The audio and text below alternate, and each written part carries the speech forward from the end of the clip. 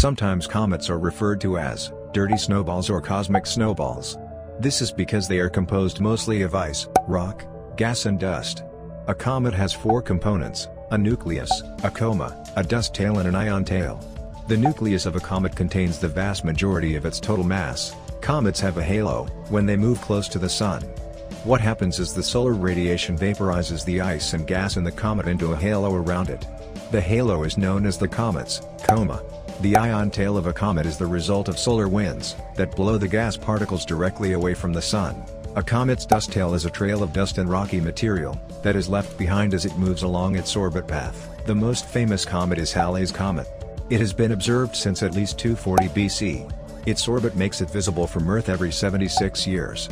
It was named after the British astronomer Edmund Halley. There are over 3,000 currently known comets. Scientists believe that there be up to 1 billion comets in our solar system.